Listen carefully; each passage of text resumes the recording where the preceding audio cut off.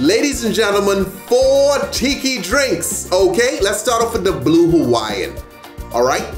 We can start with some ice, vodka. I know some of y'all go, wait a minute, is vodka in a Tiki drink? Some recipes have vodka, some don't. We love to double up on booze, so let's put vodka and rums. Hit it with some sweet and sour, followed by some pineapple juice. Come behind that with my boy, Mr. Blue Curacao. Shake, shake, shake, shake, shake.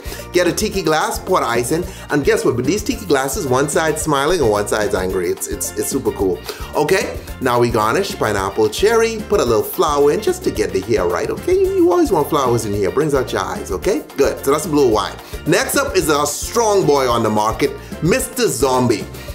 This is not the original recipe from way back when. This is just a common recipe used nowadays, okay? So there are tons of recipes for all these drinks out there. Dark rum, fresh squeezed lime juice, okay? Notice the amount of booze in here. Pineapple juice, beautiful, beautiful. Orange juice, and now we can give this a nice shaking.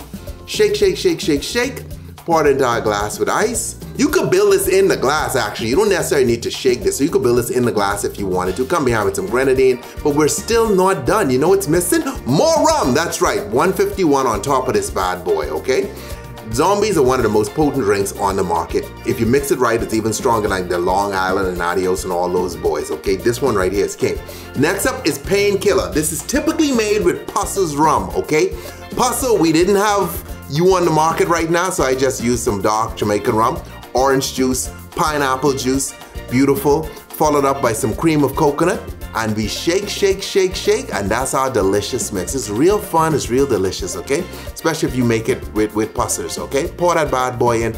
We grate some nutmeg on top, stick a little umbrella in the coconut, okay? And we put a little straw in, a little bamboo looking straw, and it's good to go. Okay, last but not least, we have the lava fill. And this is a really, really fun drink, okay? Because a lot of science taking place here. You know your boy went to MIT, right? Graduated top of my class. I don't mean to brag, I'm joking, I didn't go to MIT. Never even drove past it.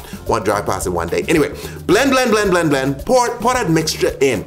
Okay, we only poured 1/3 of the way full, and that original mixture is the only one that has alcohol. So the second part that we're blending has no alcohol in it. It's just ice, banana, pineapple juice, okay? Followed by some cream of coconut, which we blend up right now.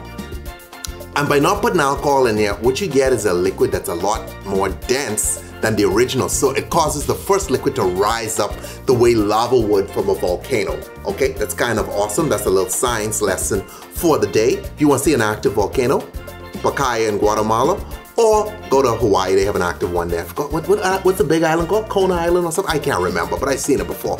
All right, so there you have it. 4 cool Tiki drinks. Delicious. I suggest you try them all with the one in the coconut, the Painkiller.